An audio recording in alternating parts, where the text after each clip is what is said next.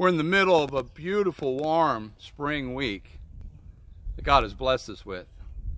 And as God sends the sunshine and the warmth, and He warms the soil, it's amazing to watch as things come back to life. You know, it's like that in the natural, and it's also like that in the spiritual. Hi, I'm Craig Fritchley with the Sanctuary in Syracuse with today's devotional. And as God pours out His Spirit in your life, as God ministers to you, He will bring the potential that He's placed within your life, and He will bring it to light. It will spring forth. Isaiah chapter 44, verses 1 through 4. It says, "Now hear yet, O Jacob, and Israel, my servant, whom I have chosen.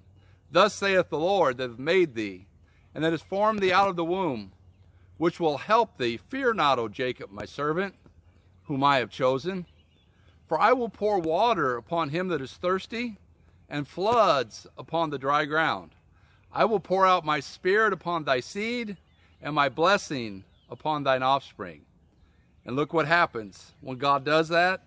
Verse 4, it says, "They shall spring up as among the grass, as willows by the water's course."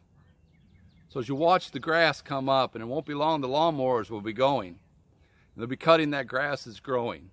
God said, just as sure as you see the grass grow out there in the natural, in the spiritual, when God pours out His Spirit, when He waters the dry ground, when He brings things into your life, what He's placed within there is going to spring up.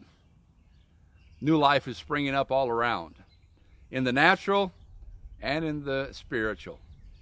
So if you feel a little dead, if you've been having some trouble, if there's some situations that have been happening in your life, just trust God and let God help you, because God knows where you're at.